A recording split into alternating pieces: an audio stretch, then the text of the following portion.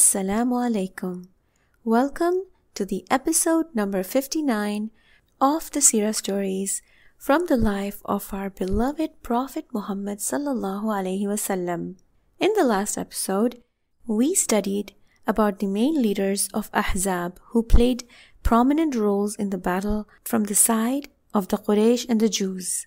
Today we will continue and study more about the Battle of Khandaq. As we learned earlier, the Quresh were able to recruit other tribes and Jews as allies and were preparing for the next round of the battle with the Muslims. On the other side, the extraordinary efforts the companions made while digging the trenches was the most prominent proof that they were loyal to Allah subhanahu wa ta'ala and His Messenger sallallahu alaihi wasallam. They never left the place even when they needed to without getting the permission from the Prophet sallallahu alaihi wasallam. As a matter of fact, Allah subhanahu wa ta'ala witnessed that they were believers and told us about their unique loyalty in the Quran. In Surah An-Nur, the Prophet sallallahu alaihi wasallam and the Muslims took the activity of digging the trenches very seriously, but the hypocrites considered it unimportant. They worked lazily and they left whenever they wanted without getting permission from the Messenger of Allah sallallahu alaihi wasallam. They sometimes made fun of the companions who worked very hard, and they also laughed in order to demoralize the believers. Allah subhanahu wa ta'ala also tells us about this inappropriate attitude of the hypocrites in the Quran in Surah An-Nur. As a result of the tiring work, the activity of digging the trenches lasted for 6 days to 2 weeks. The trench was so wide that even the best cavalrymen would not be able to jump over except one part of it, which was a very narrow pass. It was possible for a cavalryman to jump over that part, and the Prophet ﷺ expressed his concern about that place by saying, "I do not fear that the disbelievers can pass anywhere but this place." Moving on, the Prophet ﷺ decided to gather all the women and the children and send them to the tribe of Banu Haritha. They were a tribe from the Ansar, but they had built their own fortresses. It wasn't to the standards of the Jews, but it was the best and most protected fortress of the Ansar. The Prophet ﷺ was already thinking many steps ahead, that all of the men would be busy handling and guarding Medina, and inside Medina there was still the tribe of Banu Qurayza, and the Prophet ﷺ did not know where their true loyalties lied.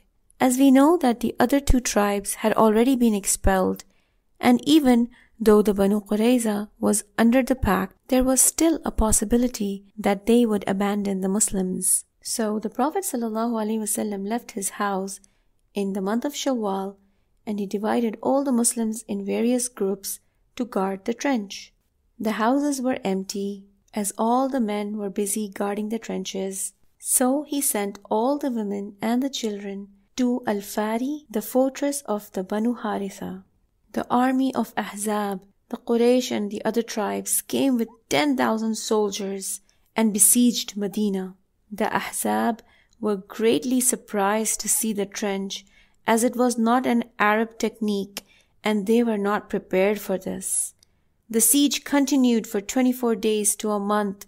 Some scholars say the total was 40 days, and the Quraysh were waiting for a moment of carelessness or sleep from the Muslims. However, the 1,500 proved to be very careful and alert during the days of the siege.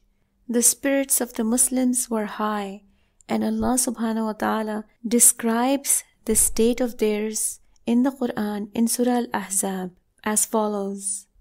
ولما رأى المؤمنون الأحزاب قالوا هذا ما وعدنا الله ورسوله وصدق الله ورسوله وما زادهم إلا إيمانا وتسليما. And when the believers saw the confederate forces, they said, "This is what Allah and His Messenger had promised us." And Allah and His Messenger spoke the truth, and it increased them only in faith and acceptance. The Messenger of Allah ﷺ decided to appoint guards to defend that narrow point during the battle. Besides, the Prophet ﷺ had entrance places built through the appropriate locations of the trench. He appointed guards under the command of Zubair bin Awam when the enemy army came and settled their headquarters.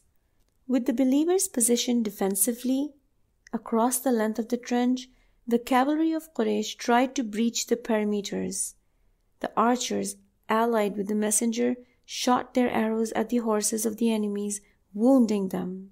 At night, a group of Sahabas had a job to patrol the trench and simply shout out Allahu Akbar, just to make the people think if they got to the trench, there's a large group on the other side. Muslims were in a very risky situation. They were worried for their children from the Banu Qurayza, and they would hear takbirs all night right until Fajr to deter the enemy from launching attacks in the darkness. The constant day and night vigilance of the situation made this battle the most tiring of any that the believers had experienced. The Prophet ﷺ was also at the front line. Aisha radiallahu anha narrates that one night she heard the clinking of the armor, and the Prophet ﷺ was outside, and he asked, "Who is that?" And the man said, "Sa'ad ibn Abi Waqqas. I have come to relieve you of your duties." And so the Prophet ﷺ could rest. He was so tired and fatigued that he slept immediately. And Aisha radiallahu anha said she never forgot that favor which Sa'ad ibn Abi Waqqas gave to the Prophet ﷺ. He gave up his own sleep so the Prophet ﷺ could sleep himself. Similarly, we learn it was in the middle of the winters and the Sahabas were taking turns going into the tent to warm up and then went back outside. At this point, the final blow came and shifted the entire scenario, which brought about a fear for the Sahabas. It was a shifting of the Banu Qurayza's alliance. To find out what happened next to the Muslim army, join me in the next episode of the Seerah Stories. Please don't forget to press the like button and subscribe to our channel Zil Norain.